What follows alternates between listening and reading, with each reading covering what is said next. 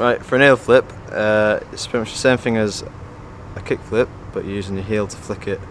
So you put your back foot on where you do an ollie or a kick flip. You put your front foot more in the middle of your board, but with your toes hanging off the edge a bit, so you can flick it off with your heel. So when you've done your ollie motion, snap your back tail, flick your heel off, wait for it to do a full rotation, wait for the grip tape, put your feet down on the bolts, land it on the floor all the way.